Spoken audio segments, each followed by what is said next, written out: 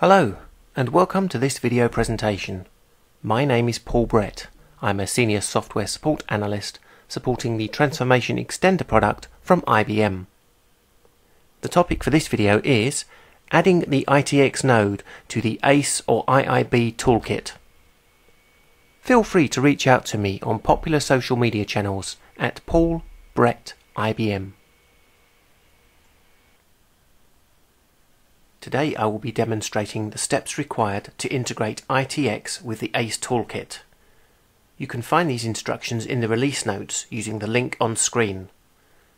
Go to the IBM App Connect Enterprise Notes section and you will find a paragraph headed Integrating the Transformation Extender Perspective with IBM App Connect Enterprise Toolkit. Here on my virtual machine we have a new installation of ACE 12 Toolkit. So the first thing we need to do is go into the Help menu and choose Install New Software. In the list of repos you will find that there is no ITX repo currently, so I'm going to add one. I'm going to call this repo ITX 1011. I'm going to click the local button and navigate through my machine through the C drive in the IBM directory into the directory where I've installed Transformation Extender. I find Design Studio and now I'm going to point to WTX repo and click Select Folder and Add. Now that the repo has been added and selected, the components that can be installed are shown in the window below. If they're not shown in this fashion, it might be that your Group Items by Category box is not ticked and you see a lot of other components that are irrelevant. So tick this box, expand the App Connect Enterprise section. I'm going to select the first three entries at the top here. I don't need Standards Processing Engine, I don't need Sterling B2B Integrator. Click Next, agree to the licenses, then click Finish. It is normal for a warning to come up saying that the software is unsigned. I'm going to click Install anyway. I'm going to restart the toolkit now to apply those changes. Okay, the software is installed. Let's do some verification. First thing I'm going to do is create a new integration project. In my new integration project I'm going to create a new message flow. And in my flow I should be able to add a Sterling TX node. It's appeared on the palette, I click and I drop, and now I can define an ITX map. Additionally, we can change to a different perspective. We can change to the Transformation Extender perspective within the toolkit, and we can actually start to design ITX artifacts. For example, right click, New, Type Tree. I can also do right click, New, Map Source.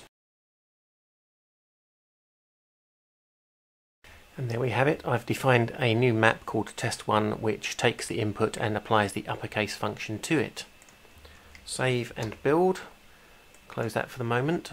Switch back to the Integration Flow Designer perspective and we can use Map from Project. Select the map that I just created. Let's put some input and output nodes onto this message flow. I'm going to use MQ. One MQ input. One MQ output. On the MQ input node I'm going to specify test Q1.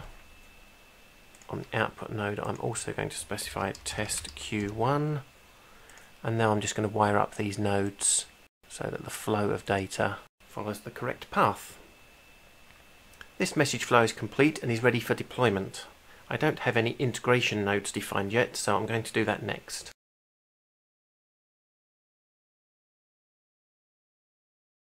Okay, so I've created a node called inode, within that an integration server called default, and now I should be able to drag my message flow directly onto that to deploy it. It's deployed successfully, no error messages, and if we go to our MQ Explorer, you notice we have queues called test Q1 and test Q2.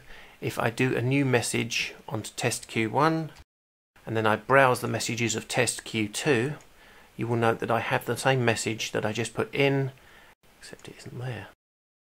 I put the wrong queue name in. Okay, I've reset my queues back to normal. I've fixed the fault I had with my MQ output node.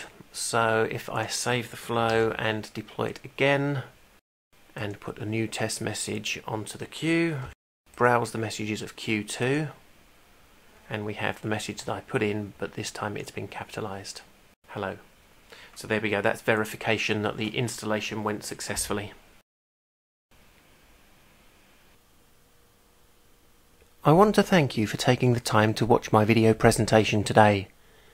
If you found the content interesting and informative, please hit that like button, perhaps leave a comment.